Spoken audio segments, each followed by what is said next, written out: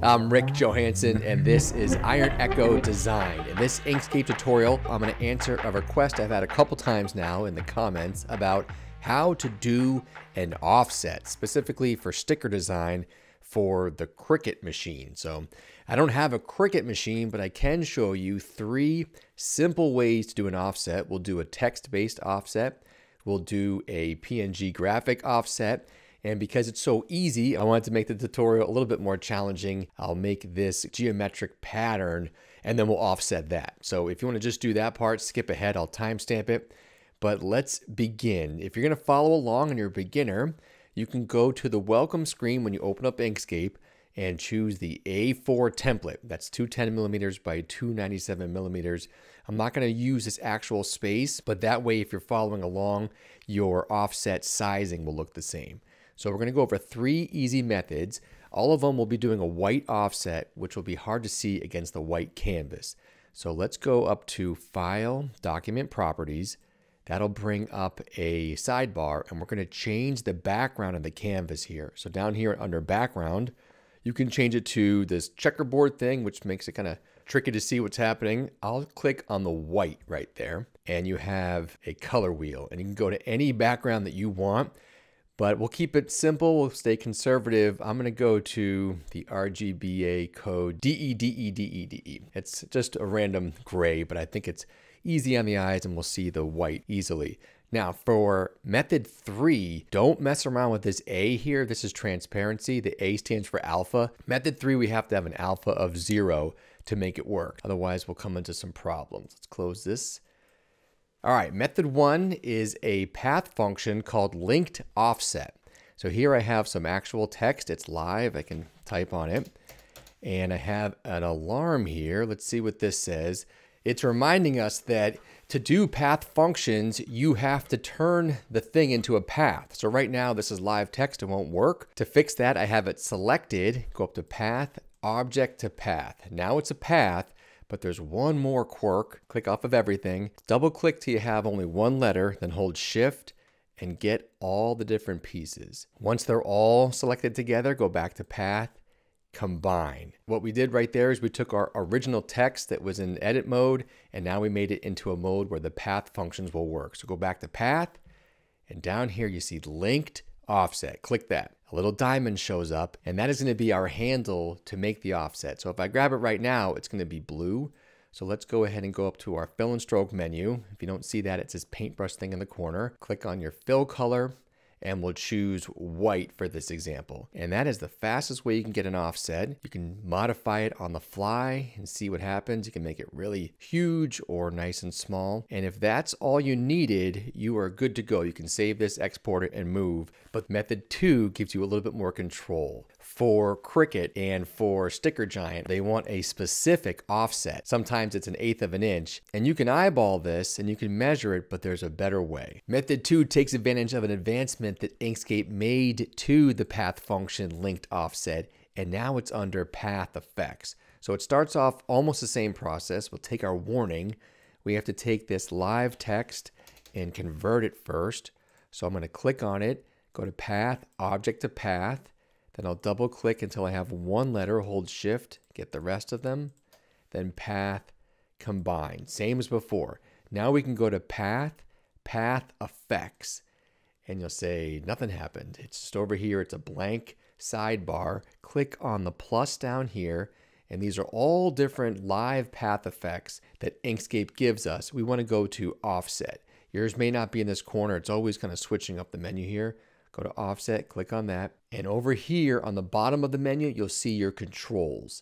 The big improvement is you can actually enter the exact width of the offset that you want. And you can change the units from centimeters, millimeters, inches, pixels, whatever you need to get your project just the way you want it. There's also some different choices in how the offset will look. You can go rounded just like the previous one. You can miter it so it has a sharp edge. The only thing that they didn't include is the linked feature. So the previous one, it automatically made the second, so your offset was built in right underneath your text. But on this, you have to duplicate it. So let's choose our text, Control D, duplicate it, and we'll come back to this once we have the offset the way we want it. Click on this one. Let's change it to white. and go back to our path effects, and you can just enter whatever you want. So I know 1/8 of an inch is 0.125. So we'll go to inches, 0.125, enter. And there is your offset, and you can bring this right back up. If you did like how the method 1 had the handle, you can do that too. Just go up to edit paths by node, and you'll see your circle, and you pull the circle to the offset that you feel like would be good for your project. And in real time, it changes your figures in this box right here. So I'll go back to 0.125 inches, and let's clean it up now, because if I just run with this, it's going to be real difficult to get these. I don't even know if the Cricut was able to do the small cuts like that. So let's clean it up. Easiest way to do that is to click on your offset and go back to that edit paths by node that we saw, and double click so you can see your nodes. If you have just this part right here, you can drag a node one at a time if you feel like it, or you can hold shift and grab around a couple nodes and drag them at once. Another way is to hold shift, grab a whole bunch of nodes, and just push delete. If you have a part that's a little bit complicated, you can also grab multiple nodes at a time by clicking on one, holding shift, and selecting some other ones. That lets you pull the whole unit together if you're trying to fill a bigger gap. Do we want the hole in the O? Let's see what it looks like. If there's any Cricut users watching, is this possible? Can the machine cut inside of the thing? Just to be safe, let's get rid of it. I'm gonna guess it can, but it's probably a pain if you actually print that out and then have to get a little X-Acto knife to remove a circle instead of an O. Before we move on, let me show you what I mean by the different types of styles of offsets you can do with the path effects function. So I have it selected. I have my offset actually chosen here. Under the join, it's set to miter, which is like a miter joint, nice and sharp. It can go back to rounded like we had before. Then there's one beveled, if you like that like collegiate text font. And there's some more advanced ones in there too. Let's go with the rounded just because I think that's more common in what you see in the real world. All right, here we are at method 3 of how to do the offset. It's going to be utilizing the paint bucket tool. If you saw the Inkscape quick start guide that I did, that video, I gave the paint bucket a hard time. It's very quirky, but this is an example where it shines. Let's say you're bringing in your company logo or this fillet of fish sandwich, just don't ask. If you bring it in as a PNG image with a transparent background, you can't do the path effects that we just did. It just doesn't work, but you can do the paint bucket, and this is exactly why the paint bucket was made. It does have some quirks, so let's walk through that first. We got a warning here. The first says set the tool. The paint bucket can be frustrating because it's going to assume the last fill and stroke on whatever you use. So if you had a transparency, or if you didn't have a stroke, or there was no fill, you'll try something with the paint bucket and nothing will happen because it's trying to assume something that's either not there or blank. Pause right here for a quick editor's note. You can, inside the Inkscape preferences, set the tool, the paint bucket tool, to its own fixed fill and stroke style. I'm just assuming that none of us have that set while we're doing this tutorial, but you can go back and make it a default of your choice so you don't have the confusion that comes up. To prevent that frustration, I'm going to grab the rectangles tool and see what I have. I have a white fill with a turquoise stroke. I don't need the stroke, so I'll go to stroke, get rid of that. Now I know that my paint bucket is going to spill out just white, an opaque white, which is what I want. For the settings, I'll click on my paint bucket. The default is going to say visible colors. You want to scroll down to alpha, threshold 15, grow shrink will come back to close gaps none. What I'm going to do is grab my paint bucket here and click on top of the fillet of fish. And it makes a perfect fill, almost like a silhouette of your image. So this would be your logo or whatever raster that you brought in. It quickly produces what we're going to make a offset.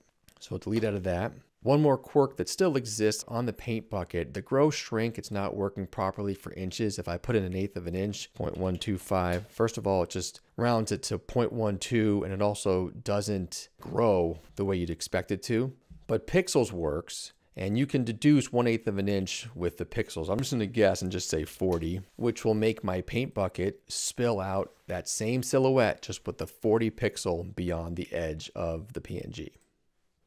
Like that. Grab this fillet of fish, bring it to the top. I guess I had too many pixels, but that's fine for this example. I'll take my offset, I'll hold shift, grab my sandwich there, Control G groups it. You can export that if you want to magnet a sticker if you're feeling hungry. Let's move on to our timestamp. So if you just came to this tutorial just to see how you make this hexagonal graphic here, we'll timestamp it right now. This is something I was working on just for fun because I thought it would be a good challenge to figure this one out. It's very simple. It's using create tiled clones. We're going to modify the shift, scale, and rotate features. And after watching this, if you like the way it comes out and want me to do more of these, let me know because I think I'll be making them anyway. But if I'm the only person that finds them interesting, then we don't have to go through the exercise. But one of the reasons I'm sticking it in this tutorial is this is an example of a very complicated design with lots and lots of nodes, which you can still do those path effects on, the first two methods, but it's going to slow you down and might crash Inkscape. So I want to show you the cheat in case you have a very complicated design. We'll start with the Create Stars and Polygons tool. I have it set to 6. Draw up on my hexagon. It's set to white with no fill. That is fine. Let's do Control D to duplicate it, and we'll set this aside because I'm going to have this underneath the complicated part, and we're going to make the offset on this simple shape rather than the complicated one. So back to this one, we'll add the stroke. I'll get rid of the fill. And let's open up the Create Tiled Clones, one of my favorite things about Inkscape. Go under Clone, go to Create Tiled Clones. I have it all preset, so we're going to get this graphic in one click just by pushing create. But let me explain it first in case you care. The way that Create Tiled Clones works is it's going to take whatever you have selected and do what you tell it to based on these tabs. On the Symmetry tab, you want to be on P1. That's simple translation. That just means the absolute basics. Click over to the Shift tab. This is where you tell it where you want the clones to go. I want to keep repeating this hexagon over and over and over and over and over in the same space, just changing it so it's smaller each time. To make that work, on the Shift X, have 0 for the row and -100 for the column. On the Shift Y, -100 for the row and then 0 for the column. We don't want to move either direction. We want to stay stationary. Just in case your exponent is set to something else, have it on exponent 1, 1. Go over to scale. This is where we're going to tell it how much smaller do you want to make your hexagon each time. Each clone is going to get smaller by just 2%. So under scale X, -2, scale Y, -2, that's per row, and then scale X per column, -2, -2. Rotation is how much of an angle you want to spin it each time. So I've got every row will go 2 degrees and every column 2 degrees. Down here, apply to tiled clones, rows, columns, only 1 row and 50 columns. You saw I just made one hexagon. With those parameters punched in, I'll push with one finger, create. Just like, that's what Inkscape can do. It's just math, and I like the way that looks. But let's do the offset on there, and we'll go over what we just learned. So back to path effects, I will choose offset. Let's make it a rounded offset, and we'll go 0.125 on inches. Enter. There is your offset. Let's make that easier to see. Let's go with a full 1/2 inch. All right, that'll do it. Thanks for watching. Hopefully that does help. If you have a Cricut machine or if you want to do offsets for some other projects, maybe you'll find that useful. If you want to see more of the Create Tiled Clones spinning designs, I think those are fun. And we'll have the butterfly of pixels send us on our way. We're all set and I am off.